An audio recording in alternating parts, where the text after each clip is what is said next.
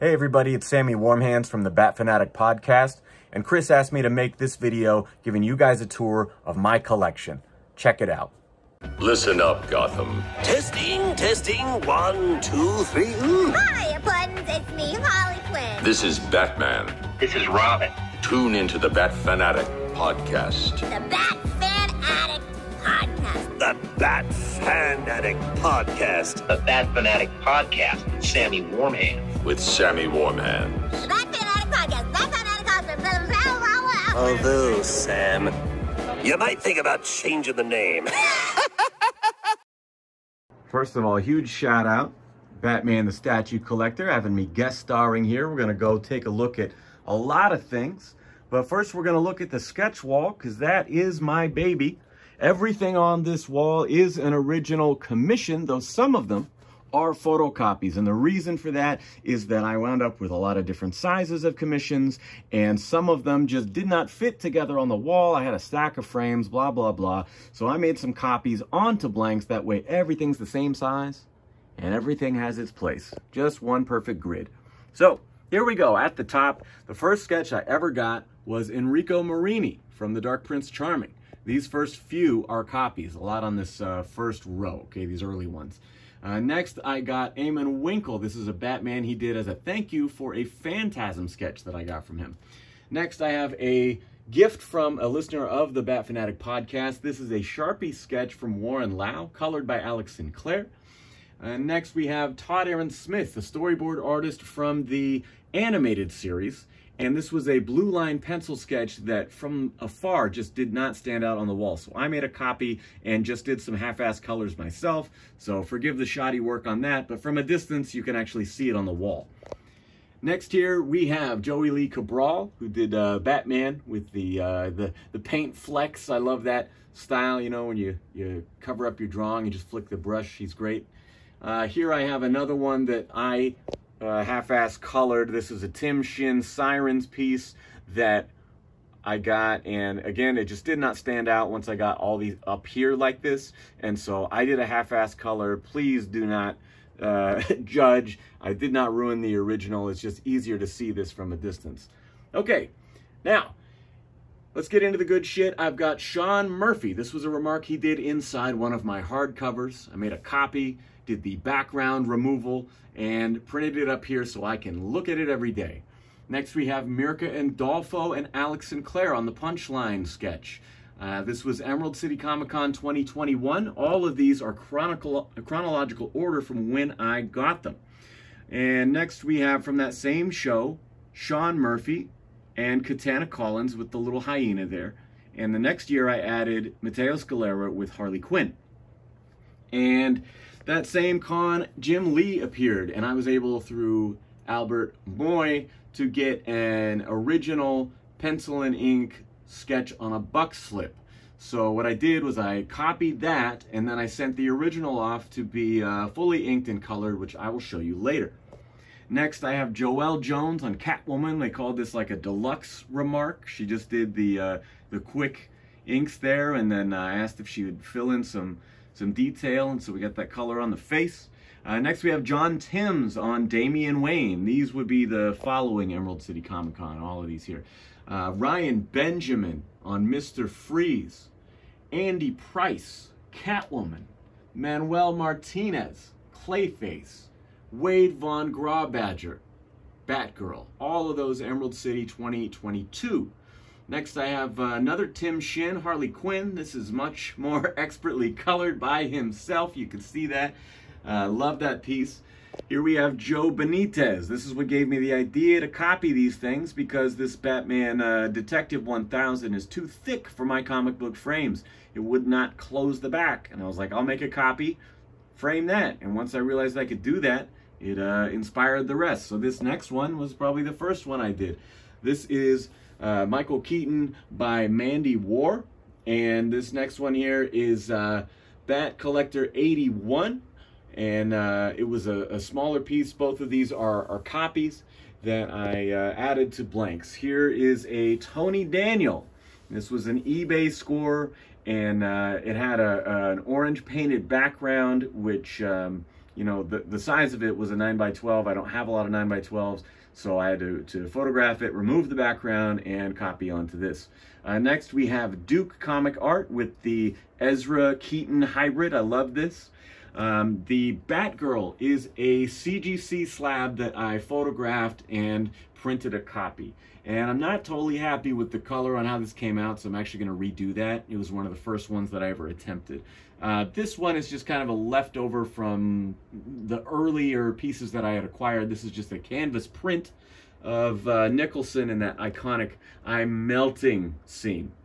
And we're going to swoop on down here before we get into the other 89 stuff. So here, whoop, I tripped a little bit. Here we have Steve McNiven on the bloody battle damaged Batman, Washington SummerCon 2022? 3? I don't know. I'm losing track. And Mitch Gerrits from the same show. They were right next to each other. This one is Stepan Sejic from Harleen. It was a big deal for me to get that. That was a mail order from San Diego Comic-Con. Next, we have Sean Murphy. Funny story about that, which we'll get into on our review of Fan Expo Dallas this summer. And going to meet him for the second time and making my third attempt at getting an Asbats. Yeah, we'll get into that later. Next, we have Mark Silvestri on Harley Quinn. That was from Fan Expo Denver, also by mail. These next three I got at GalaxyCon Austin last fall. This was Miko Soyan from Criminal Sanity. We have Mirka Andolfo again, another blue cover. She liked those. And then Raphael Albuquerque on Batgirl. This Dan Mora piece was a CGC mail-in private signing event, and I chose the Superbats character that he and Mark Waid created for their current run of World's Finest. Next, we have another one, my first proper sketch cover from Enrico Marini. This was New York Comic Con, obtained by my friend Dave from the Bat Fan Addict Podcast. Next, we have Frank Kadar on this Michael Keaton on the yellow cover, the old school Batman #1. This next one is my first Swamp Thing. This is a Kevin West piece, and I had never heard of him. I found this on eBay and absolutely adored it. It is a 9x12 photocopied. I apologize for the glare here. I'm trying to get around it best I can. Here we go. And the next one is Brian Lacey. This is the best deal I've ever found on a piece. It was $10 on eBay. There was no bids left, and so I punched in on the last few seconds, and I got that baby for the opening bid. Love it. And we're going to move right on down. This is another one. This is from Big Chris, and it's a Harley Quinn 8.5 by 11 piece that I copied onto this blank. Next, this was my big grail, okay? I got this original sketch cover from Frank Miller, and you can hear more about that on our MegaCon review on my channel, or subscribe to the Bat Fan Addict Podcast. He forgot to sign it, so I took it down to MegaCon to have him sign it, and got a nice photo with him, and got a little meet and greet. It was really, really cool. So that's maybe my favorite piece that I own. Next, we have Jason Margos on the Marv that is an homage. I love the negative space here. This was a photocopy, something I picked up on Etsy and copied onto the Frank Miller blank. And next here we have J.D. Carrera on the Wendy panel recreation, which I absolutely love. And those were all by mail. These next ones are from this year, January, Fan Expo Portland. I was able to get Jonathan Glapian to do Death of a Family Joker, one of my favorites. I visited Mitch Gerrits again, who had again done this Riddler. He was the One Bad Day Riddler artist. And I was also a fan of one of his variants for Rorschach, so I had him do a Rorschach there. Next we have Jason Metcalf on Supergirl. Great deal on the full color cover there. All these originals, no copies, nothing like that. The Wendy is a copy of a CGC, so it is a blank cover, as is this one. I got this slab for a steal on eBay. It's just a Jim Lee Sharpie sketch signed by Scott and Alex. I'm actually sending this to WonderCon to have Alex color it. Next here we have Eric Fidel on the Bat Cat. This is another artist that I found on Etsy. I love this. It was an awesome deal. And yeah, maybe my first 2-figure full color piece. And yeah, really happy with it. Next we have here, I'm blanking on his first name all of a sudden.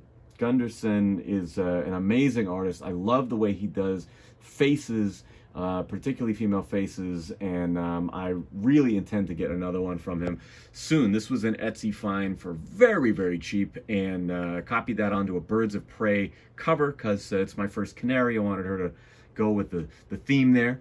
And now we're getting into MegaCon Orlando, which was February this year, last month. And first we have Bill Morrison with the Bartman. Next we have Marissa Pope with the vintage Catwoman. And next we have Tony Daniel with Bane. All of these original sketch covers, no copies involved. Okay, how do I want to do this? That is the last of the sketch covers on this wall, but I've had to make room and put them elsewhere. I think what I want to do first is let's move down one more time. A couple more original pieces. This is my biggest ones, okay? And again, I apologize for the glare. Hi, you can see me in there. This is John Tottleman's Swamp Thing from 1985. This was an eBay find. It is 14 by 17. Big boy. And it's on like a brown butcher paper kind of thing. I love this piece. And then the whole reason I went to MegaCon was to get this, to get an original piece from Jason Fabok. He's practically my favorite artist in the game. Him and Lee Bermejo, who I commissioned in September for GalaxyCon Austin when he canceled. So eventually I'm going to get the sketch from that. I'm just waiting for him to have time. But yeah, so this right here and this right here, those are my holy grail pieces. I got matching frames for these also, so they look good on the wall together. Let's zoom out a bit. Here we have a few autographs of all the Batman actors. I've got Michael Keaton, Ben Affleck. These are by size, not chronology. In fact, down here, I've got the in-person autograph photo op, you know, from when I met him and did that. That's Michael Keaton. This is Michael Keaton's movement double. This is Carl, and if you can zoom in here, Carl Newman, yeah, you can see it there. He did this for me. Big fan of his work. He did many of the iconic shots in the '89 film. And then also at GalaxyCon Austin, I got to meet Andy Serkis, who was just brilliant as Alfred. I can't wait to see him in the next Reeves film.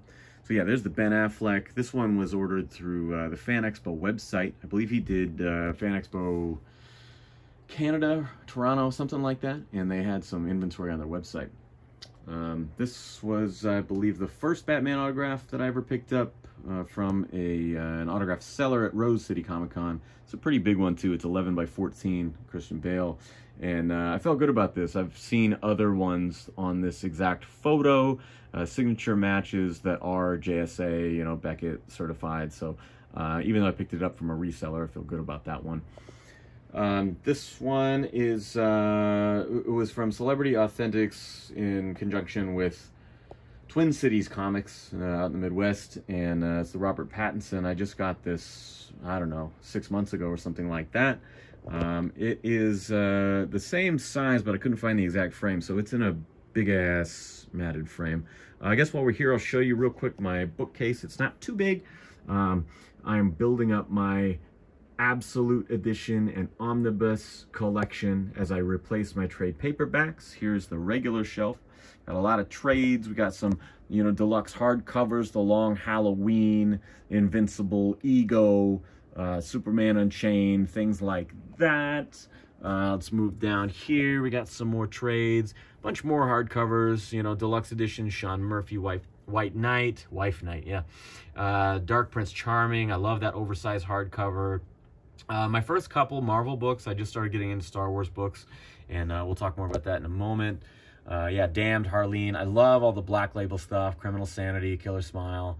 If you listen to the podcast, we've reviewed a lot of those. And so, yeah, that's most of it. I've got a couple books in the living room right now, just sitting out on the end table as I read them. And let's go back into sketches. So, on the left here, we have Jamie Johnson on Batman, and on Batman. He did all three of those for me end of 2021. Yeah, that's what it looks like. And then this Keaton on the right is from Bat Collector 81. This Catwoman was just a small bonus piece that came with that. And I believe, if I'm not mistaken, because his page used to be his collection, and it gradually turned into, I'm going to do a sketch here, I'm going to do a sketch there, and now it's pretty much full-blown art page. And I think I might have been the first person to buy one of his original pieces. So really stoked on this. I love the shadows and composition here. Continuing with the black and white. These are artists that I got from overseas, right? And so these are on A4 sizes. And because they have backgrounds, you know, I just left them as is. I have a small section of these. And to go with them, I have Dave Akins on Danny DeVito Penguin. And then he goes by J. Rowe Illustrations on Instagram, but I believe the Rowe is Roberts. And I did this excellent Nicholson piece. I love these together. It did have white borders on the page, and so I put in kind of a homemade little black border on the edges there. But yeah, these 9x12s paired well with the A4s. And then down here, this is my third Grail piece, this original Bruce Timm.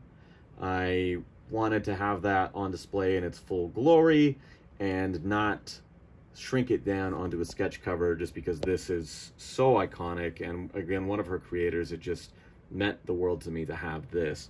Right here we have Laura Braga. This was the second commission I ever got, and love her style, and you know, the light color embellishments are really cool. Makes it a unique piece. Another Harley creator here, Shane Glines, character designer for Harley Quinn, the animated series.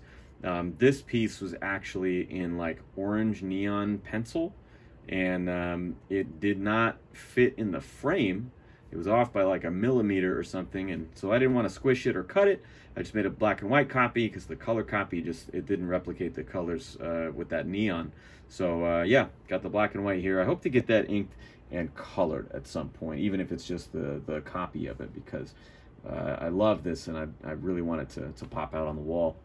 Next here I have Mark Huizinga, brilliant artist who primarily worked in digital, and I was really shocked by how much I was blown away by the traditional work when I got it in person. And if you see, that is not a shitty mat behind it. It is some of the other 9x12s, like that Kevin West Swamp Thing, and I forget what else is in there, but things that I had to make copies of. So yeah, that is the main section. I've just bought these 89 vintage posters at GalaxyCon Austin.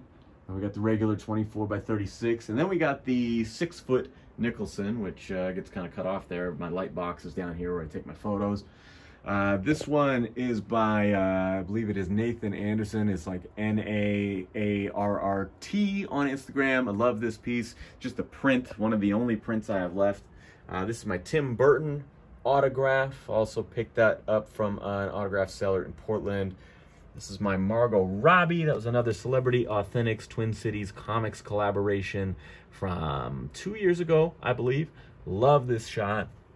And I have 6-foot by 4-foot Trinity posters from the Snyder Cut. And this is what is behind my detolf for the Hot Toys. So we're going to get into the Hot Toys in a bit. I have some more pieces that are coming in the mail this week, and I will add to that.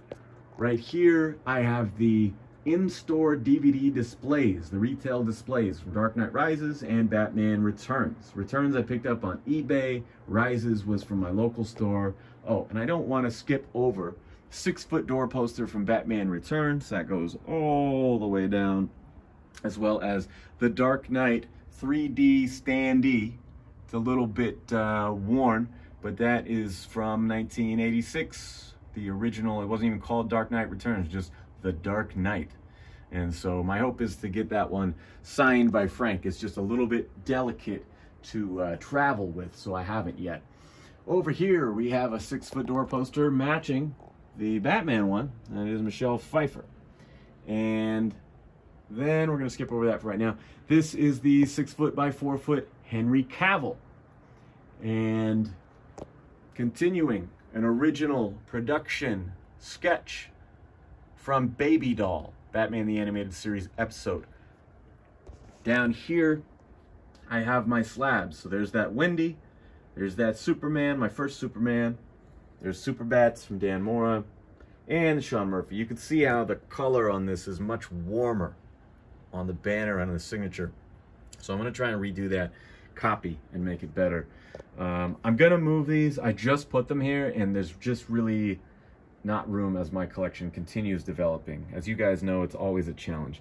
This was a gift. Don't mind the busted foam. This is also my recording studio, so there's drums and gear and amps and stuff everywhere. Yeah, this is on a speaker right now.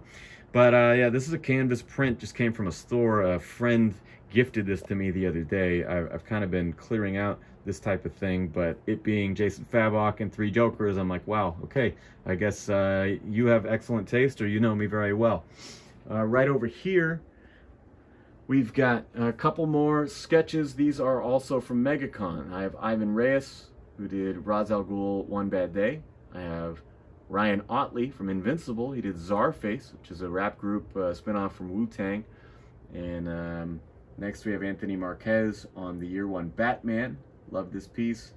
And Sabine Rich on the full color Harley, as well as Sora Sung on Supergirl. I love her faces. And John Boy Myers on Godzilla. Now, I have taken down pretty much all of my autographs, but I was gifted this by Eric Lau, friend of mine, and I got that signed at MegaCon. He gave it to me while we were standing in line together. Up here, we have a life-size bust, basically. This is like a Ruby's Halloween decoration. Crawls out of the ground, and I thought it'd be cooler if I drilled it into the wall. So he is right there staring at me at all times. The Capullo, Death of the Family Joker. Gross. Love it. Here we have the 6-foot by 4-foot Ben Affleck from the Snyder Cut. So yeah, I have the whole trinity of those. If I continue running out of space, I may finally sell these, or at least the other two. I don't know. But this is overlooking my desk, which also has the Kevin Conroy autograph. I got this from him on an Instagram Live that he did with Tara Strong in 2020. No one was doing cons, so they did a signing online, and you could just buy them in real time, and they signed them, and never got to meet the man, but I got this, and I got a little intro for our podcast, so very, very grateful to have some connection to him, but yeah, I really wish I could have met him in person. Over here on the other side of the desk, we've got the Jim Lee, Scott Williams, Alex Sinclair finished piece on the buck slip.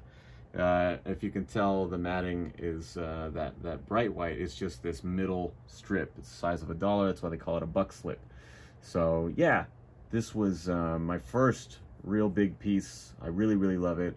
And up here, another artist who passed away before I could meet him. I got this semi-rare promo poster for Catwoman When in Rome that was signed by Tim Sale, and I just brought it to Jeff Loeb in Portland at Rose City a few months back, and he signed that for me as well.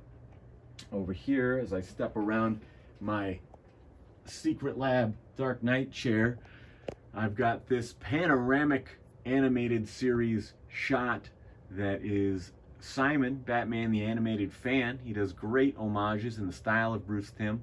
Also over there, past the studio foam, I've got the Francesco Francavilla Battinson poster. And now this piece is a little bit covered up by Leo and Christina there, because I haven't quite got rid of all my other interest in this room, but the BVS retail display. Okay, friends, here we are, the Hot Toys display as we speak. Okay, it's a little bit of a work in progress because I have the backdrops in this other case, which is converting to Star Wars. So soon I need to pull out all the shelves and disconnect the lights and replace these. But I'm going to wait until I have the Star Wars backdrops to do so. For now, let's do a quick rundown here. This is the brand new Mars Toys Bruce Wayne, Mr. W. Really a big fan of this. I sold my DX09 when they announced the new version 2 that's coming out. So I'm looking forward to that. And I have the Alfred, aka Old Housekeeper, on order to go with him. Down here, these are both the original Hot Toys Nicholsons, the regular Joker and the mime Joker. I think Mars and some other folks have done third-party versions nowadays, but those are the originals. And then this is Oswald. It's Eternal Toys, Crime Boss or something like that. But yeah, really solid DeVito. Comes with the metal functioning umbrella and these little penguins. I did, by the way, change the bases on these figures because they are really big and I need to consolidate so I can fit more on a shelf this way. This is a big consolidation. Batman Begins. I know a lot of people weren't a fan of this figure right up front. The Hot Toys Bale. This is the newest version, and I don't like all of the mouth plates, but I'm a big fan of this. I think it looks great. And then the Ninja Warrior pack, that's Ra's al Ghul and Bruce Wayne in the training gear. I like this quite a bit. And then I have the Demon Batman, which is the original, but the Scarecrow is not part of the 2-pack that came with Demon Batman. That's actually the Daft Toys version. And yeah, I really like how all of these look together. Down here, I have a couple more from Nolan. This is, I believe, Daft Toys Alfred. And the Dark Knight Rises Gordon, which I think is an actual Hot Toys, if I remember correctly. Oh, I find one cat hair that I missed in my dusting. Sorry about that. But, yeah, that is these guys. And more Nolan on the top shelf here, the next case. That Joker back there is the original, I don't know, is he a DX01, something like that? And I just replaced the head. It was like a $30 or $40 custom head on eBay that I bought years ago, and I think it looks way better. I know nowadays they got InArt and all these versions that look way better, but it was one of the first Hot Toys figures I ever bought, and I think with the added head, still looks great in the display. Two-Face, that was the first Hot Toys figure I ever pre-ordered from Sideshow, and I was kind of baffled that this one wasn't flying off the shelf. I was a huge fan of Two-Face in that movie, and because his identity was kept under wraps, you know, his look, there's not a lot of merch from the Dark Knight with Two-Face on it. So I was stoked to get this, and yeah, I was a little surprised that it took a while for those ones to sell through. Here we've got the DX19, the newest version of Hot Toys Dark Knight Rises Christian Bale, as well as the original Anne Hathaway figure. I know there's a new one now that's got different hair that's a bit of an upgrade from this kind of doll hair that they've got going on, but pulled back. I don't think it looks bad at all, especially in the display with everyone else. This Bane is, I believe, Daft Toys also on a Fison body. And long story on that one, but it's a great looking figure. Really happy with it. The only thing is those boots are really hard to get on because you got to stuff the pant leg down in there. So he doesn't always quite stand right. This is the BVS Bat that I got for a hell of a deal at, I believe it was Alamo City Comic Con in San Antonio a long time ago. And down here is the SL Custom, I believe it's called. Ben Affleck from the Snyder Cut. Real big fan of this figure. I think it's an excellent likeness. And I really like the wardrobe from this scene. I believe it's the one where they're getting onto the plane when Alfred picks him up after visiting Aquaman the first time. Down here we have Harley, which I believe is actually the first Hot Toys figure I ever got. She was complete everything except the baseball bat, and got it for like $175. And I was like, oh, sweet, I can finally afford a Hot Toys figure. And then it was all over after that. But I recently got rid of the Birds of Prey one that I had sitting next to her, and temporarily have moved this Nightmare Joker in its place. I believe this one was called Doomsday Reveler. I think there's two versions of this figure, and that was the one I preferred. But yeah, normally I have him up on my Snyder Cut shelf, but right now I wanted to make sure there were no empty shelves for this video, so I just put these guys together and spaced things out a little differently. This is the Snyder Cut Batman Superman set. Absolutely in love with the way the Nightmare suit looks. I think this is one of my best figures. The only problem is, as you can see down there, the tip of the rifle actually snapped off. So gotta either fix or replace that. I just don't want to glue it on crooked or something. Also really like the black suit Superman. I already had the original Justice League Superman, which I think looks fantastic. That bright color, at least for the figure anyway, really, really looks good and stands out on the shelf. So I thought I'd put him next to my only Wonder Woman figure, because I love the Kingdom Come style golden armor. Whether or not you like that movie, I thought this was a great figure and an excellent likeness of Gal Gadot, especially with the helmet on. So yeah, that's the end of the Snyderverse. Next we have the M Toys Joker. This was one of the first, maybe the first, based on Joaquin Phoenix, and I'm hoping that we get an accompanying, whether it's Hot Toys or third party, Lady Gaga Harley to go with it. And I was waiting to film this portion of the video because I just got Robert Pattinson's The Batman today. And I've had this Yan Toys Riddler for a minute, and I think it's a really solid third-party Riddler, since we didn't get a legit one for some reason. But boy, they sure look good together. And I think this Pattinson is one of Hot Toys' best. I'm really impressed with all of the recent head sculpts that they've done, man. They're just getting better and better. So now we're going to jump over to the other side. As you can see, a lot of empty space right now. I have 3 Detolfs on either side, and I just sold everything that was in these. It was Batmobiles and statues. And now, and apologies for some of the stuff on the glass here. I did a quick dusting, but I need to bust out the Windex. This is my very first Star Wars display. I got the Chewbacca and Han Solo set from The Force Awakens.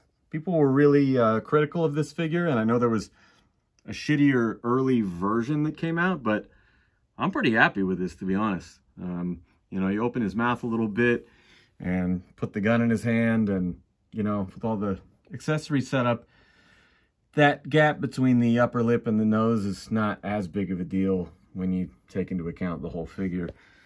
Next, I've got Kylo Ren. This was the first one I got. This was for a total steal. It was just $150, brand new, still sealed. Great looking figure. I always loved him, especially in The Force Awakens. I wanted Kylo before we took the helmet off.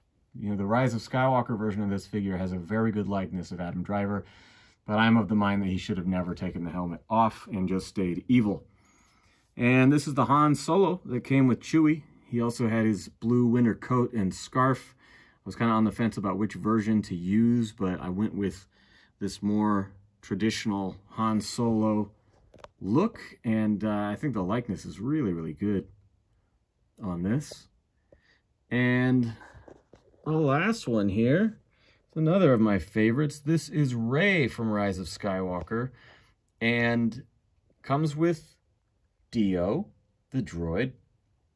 And out of the various versions of Rey, again, I thought this was the most accurate, and I also just love the seamless body. If you look at the arms there, there's no joint visible, no seam at the elbow there. I really like when they do that.